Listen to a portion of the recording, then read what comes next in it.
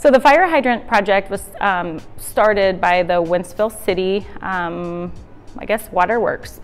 And they started it as a way to collectively get the community involved and students in the high schools and for the Wentzville School District to compete in a competition for a scholarship.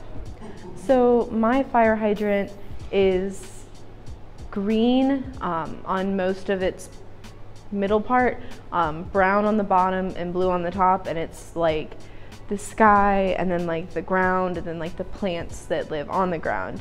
There's going to be a lot more like flowers and some people on it as well, and it's going to be kind of more of a nature design.